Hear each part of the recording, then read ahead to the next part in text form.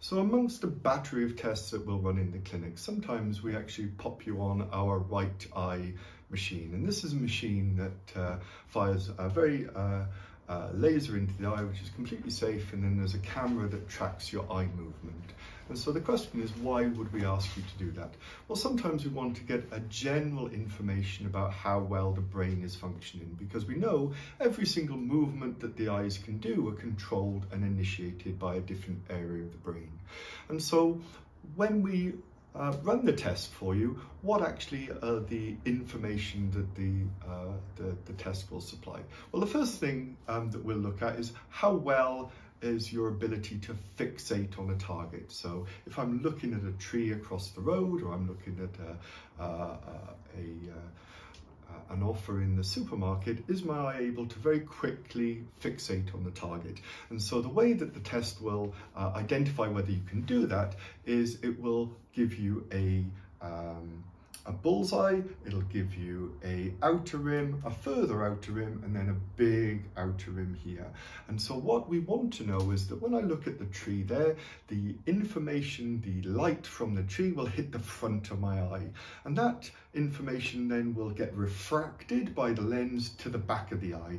And the back of the eye is where we house all of the sensitive photoreceptors that are able to interpret the information from the light. And sometimes we used to say, when people went to the optician, that sometimes people had a rugby shaped eye, or maybe had a round eye. And basically what that meant was the length of the eyeball is a little bit different. And so when the light hits the front of the eye, it's when it's refracted to the back of the eye, to the area where we have all the density of photoreceptors that pick up all the information.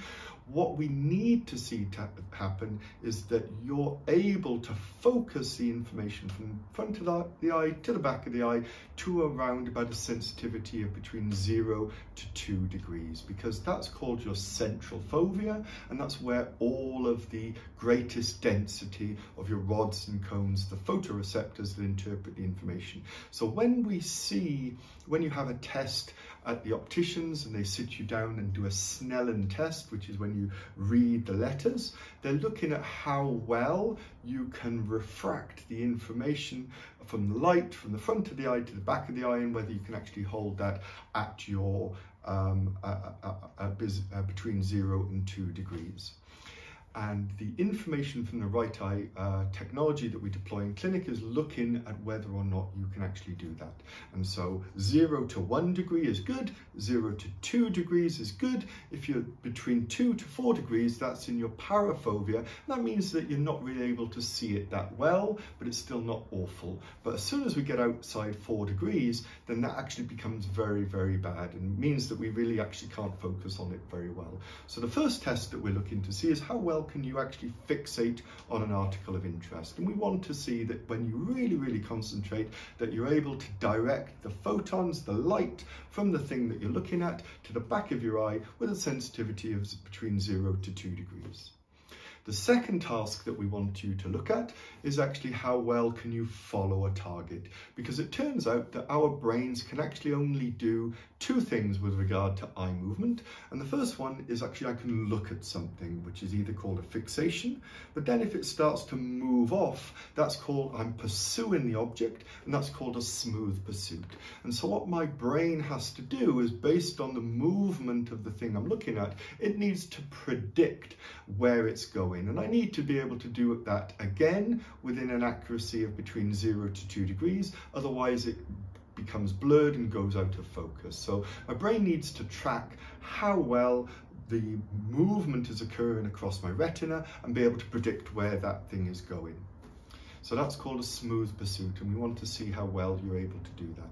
And then the final thing we say is your brain can either look at something, which is called a fixation, or if I follow something, that's called a smooth pursuit, or it can do something else, which is look at something or look at something completely different, and that's called a saccade. And that's the most ballistic, it's the quickest and fastest movements that our eyes can actually do.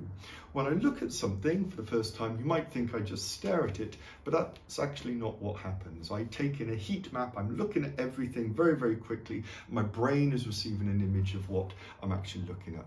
Similarly, when I read, we imagine we're following the words across the page, but of course that's not the case. What I'm doing is I'm looking at it, I'm taking in an imagery of probably 5 or 6 words, then I'm jumping to the next spot, I'm focusing, I'm taking imagery of 5 or 6 words, and I'm jumping again, taking imagery of 5 or 6 words. And so when I read, that's called a saccade. And so what I want to be able to do is look at an object, and then look at an object here, and look at an object here, and back here. And I need to be able to jump onto that and focus directly on it. And that's called a saccade. And so that's the second or third, I should say, metric that we're looking at in the clinic. Is we're looking at fixation. How well can I look at an object? Number 2, how well, when the object moves, can I track and predict how it's moving across my retina? And then the third metric I'm looking at is when I look at something, can I completely lose interest in it, look at something else and dive straight onto it, not hopscotch onto it because it's blurred. And then we put all of this information together to assess, in a very general sense, how well your central nervous system is working, how well your eyes and your ears are working, because in other videos we've talked about when those things aren't working very well, they disrupt our ability to create a reflex. Sometimes they can create dizziness, sometimes vertigo. Certainly they might be a predictor of things like concussion and inflammation in the brain, but in all senses, I'm going to tighten up my muscles to try to protect myself, and then in those circumstances start to develop pain in different areas of the body.